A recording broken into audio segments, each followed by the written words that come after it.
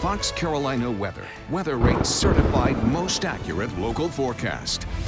Well, it's going to be cool the next couple of days, but we've got a big warm up in store, and it's just in time for Christmas Eve and Christmas Day. You can see we're going to be getting into the upper 60s by Saturday or Christmas Day, and very warm for that last week of 2021. Can you believe it? We'll be looking ahead to any cold air coming our way in the 7-day forecast, but there just isn't a whole lot.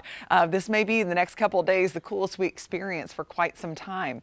Fox Radar 3D is clear in our area, but we've seen the showers move off. If you're going to be doing any travel toward the coast, you could run into a few showers this morning, but most of that should be out by this afternoon. Fog is still out there, especially around Lake Hartwell, extending toward Lake Keowee. We've got about a 1/3 mile visibility there, 6 mile in Greenville. The higher this number, the better it looks outside, the more you can see. And so fog's pretty isolated to mainly around Oconee, Anderson, and Pickens counties. 33 in Clemson right now. It's 37 for Greenville and Spartanburg, 37 over in Asheville, and 37 in Hartwell too. And we're going to be looking at temperatures slightly above normal today with upper 50s in the upstate. A little different in the mountains though, 49 with a breeze. So it's going to feel a good bit cooler up in the mountains as some cooler air moves in, and it's going to be a chilly night tonight. But travel today looks great if you're heading to Atlanta, low 50s in store. In the Knoxville area, upper 40s, a little bit breezy, so you'll want those jackets through much of the day.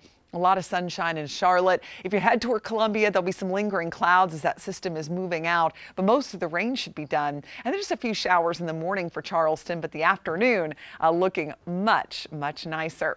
In our futurecast long range, as we go into this weekend, notice Thursday, a great travel day, looks nice and clear. We'll see a few clouds for Christmas Eve on Friday, but Christmas Day, that's when it gets really mild. And there'll be a chance of a couple of sprinkles up in the mountains. But right now, it looks like most of that rain should stay to our north. We'll be looking at a really pleasant day, just warmer than you would typically expect. We're normally in the low 50s. We're going to be in the mid 60s to upper 60s across the area, but at least feeling good. The kiddos can get outside and enjoy some of the day with maybe their new bike, their new scooters, whatever they've got going. It'll be a great time to get outside the house. Maybe you'll be glad to get them out of the house so you can do some picking up the second half of Christmas. That's how I feel anyway. And the mountains will be looking at warming temperatures, mid 60s for this weekend. In the upstate, we'll have 50s Wednesday into Thursday, and then look at that for Christmas Day, near 70, and we hold on to that mild weather as we head towards Sunday and next week. Now,